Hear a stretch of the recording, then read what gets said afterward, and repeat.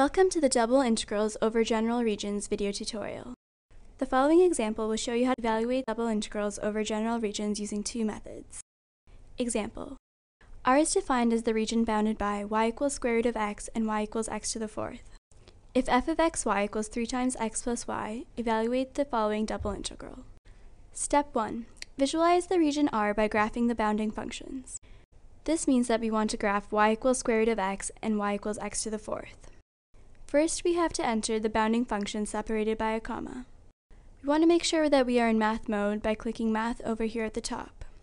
And then we go over to the expression palette to find the square root symbol and replace a with x. And then enter a comma and then x to the fourth. Now we want to open the context menu, which we do by right-clicking, select plots, and then plot builder. Now click preview. Here we have a visual representation of our two bounding functions. Notice, however, that you can barely see our green graph, so we want to adjust the values on our x and y axes. Estimate the range for x and y on which you think the bounded area lies. Looking at our graph, we might estimate that R is bounded by x between 0 and 5 and y between 0 and 3. Now click Done.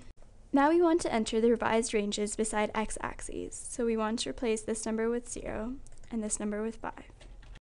Click Options. In the first drop-down menu, select Global Defaults and Settings. The first drop-down menu can be found over here, and click Global Defaults and Settings. Under Variables, enter the range for y on which you think the bounded area lies. Remember that we had estimated that y lies between 0 and 3. So we enter 0 over here, and 3 over here. In the label box, enter y and select Orientation as Horizontal. So over here we want to enter y, and select the orientation as horizontal. Now click Preview. Here we have our two bounding functions, and the region enclosed by them is our region R. Now click Done, and click Plot. Our graph should now appear in your worksheet. Step 2. Find the points of intersection. We do this by first equating the two bounding functions. Once again, we want to make sure that we are in math mode by clicking math over here at the top. And then we want to enter our two bounding functions. We want to enter square root of x, and we want to equate it to x to the fourth. Now we want to open the context menu and select Move to Left. And we want to open the context menu once more, go to Solve, and select Solve. Now we want to determine appropriate solutions from graph. Here we have a list of solutions for when square root of x equals x to the fourth. The first two solutions, x equals 0 and x equals 1, are parent solutions from our graph. The other two solutions are complex numbers, so we will not consider them for solving this problem. Step 3. Determine the order of integration. From our graph, we can see that R is the region between our two bounding curves. We can see that R is bounded on the bottom entirely by y equals x to the fourth, and on the top entirely by y equals square root of x. This means that we can easily integrate with respect to y first and then x. This will give us a double integral of the form dy dx. We are going to integrate with respect to y first using a task template. Step 1. Determine the bounds on x and y. We want the bounds on y to be in terms of functions of x, and the bounds on x to be numerical values. Using the points of intersection we found before, we can see that x is between 0 and 1, and y is between x to the fourth and square root of x. Step 2. Create and evaluate the double integral. First, we want to go to Tools, and then Tasks, and Browse. And then we want to open the Multivariate Calculus tab, select Multiple Integration, and Cartesian 2D. Then click Insert Minimal Content at top of pane. You will find the Insert Minimal Content button over here. This will insert a table into your worksheet. Now we want to manipulate values in our table to match our problem.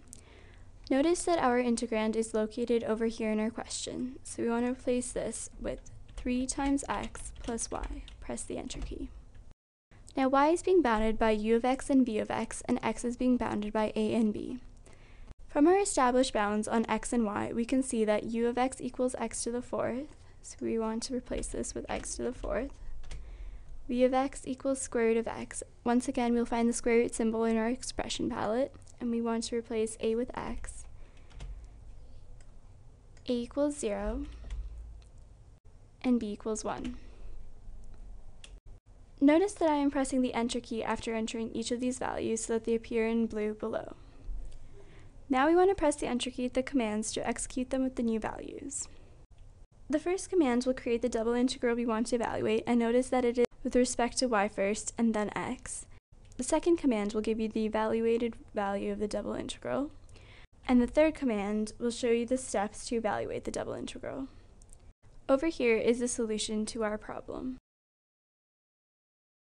Now let us consider another method of integration. Coming back to our example and graph, recall that R is the region between our two bounding curves. Notice that R is bounded on the left entirely by x equals y squared.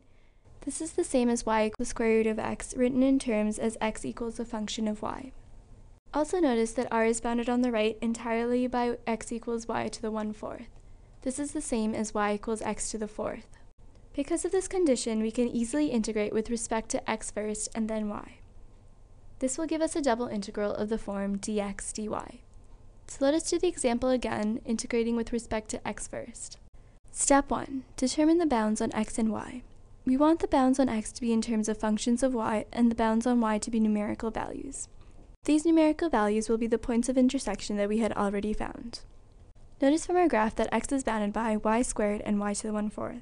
Since we had found the points of intersection of the two curves to be at x equals 0 and x equals 1, the corresponding y values are y equals 0 and y equals 1. So we have y bounded by 0 and 1. Step 2. Create the double integral. First, we want to choose the integral symbol on the palette expression. We can find the palette expression over here on the left-hand side, and we want to select the definite integral symbol. Then we want to enter the bounds of y, so we replace a with 0, and if we press the tab key, this selects b, and we replace b with 1. Then tab to f, so if we press the tab key once more, this selects f. Now click the integral symbol on the palette expression again. So we go over here to the palette expression and click the definite integral symbol. Then we want to enter the bounds of x, so we replace a with y squared, and we press the tab key to select b and replace b with y to the 1/4. Then we want to replace f with f of xy, so if you press the tab key, this selects f.